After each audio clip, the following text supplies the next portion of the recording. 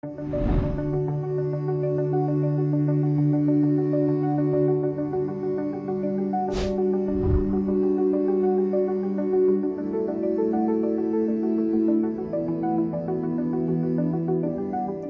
federal government authorizes the issuance of something called a CID, a Civil Investigative Demand.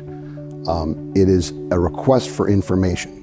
It doesn't make specific findings or allegations. It's a due process. What we're finding is the effect of this, because the CFR holds that when there's a civil investigative demand issued, that TRICARE particularly can hold back its reimbursement. So they'll suspend reimbursement, not terminate the contract as a TRICARE provider, but suspend payment.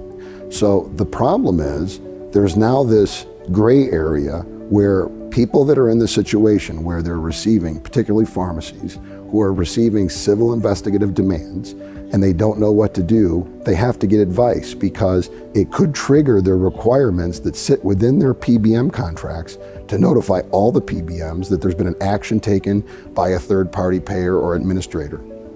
Because that's really what a PBM is. It's a third-party administrator. It's a TPA for the various insurance entities.